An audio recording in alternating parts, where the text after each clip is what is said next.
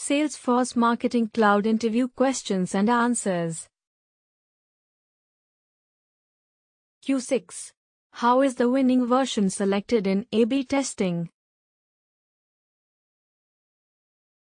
Answer. When setting up an A/B test, you set the criteria which will determine the winning email automatically. You have two options to choose the winner by. 1. The version with the highest unique open rate. 2. The version with the highest unique click-through rate. Center. Q7. Can a subscriber be placed in a specific A/B test distribution? Answer. You have two options for the test distribution. 1.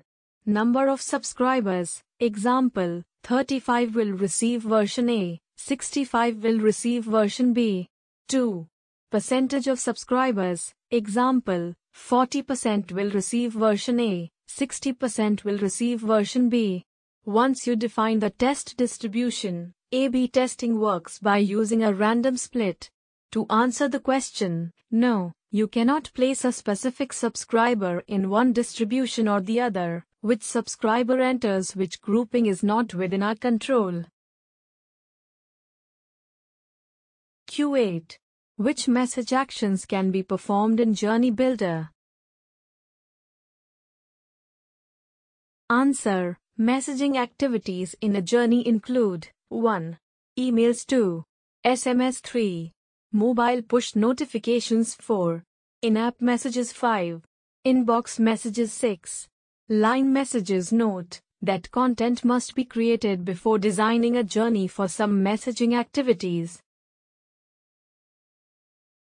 Q9. What is the difference between an engagement split and a decision split?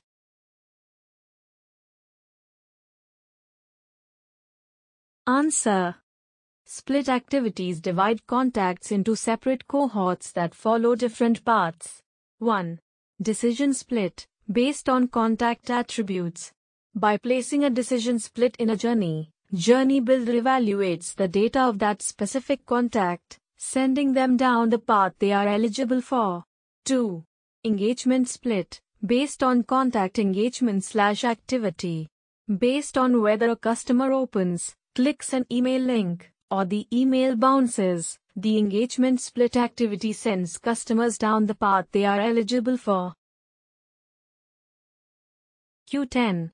Can contacts re-enter a journey?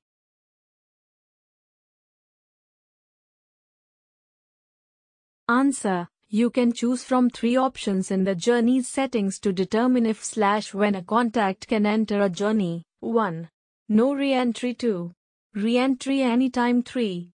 Re-entry after exiting. To answer the question, yes, contact can re-enter a journey, provided the appropriate setting is selected.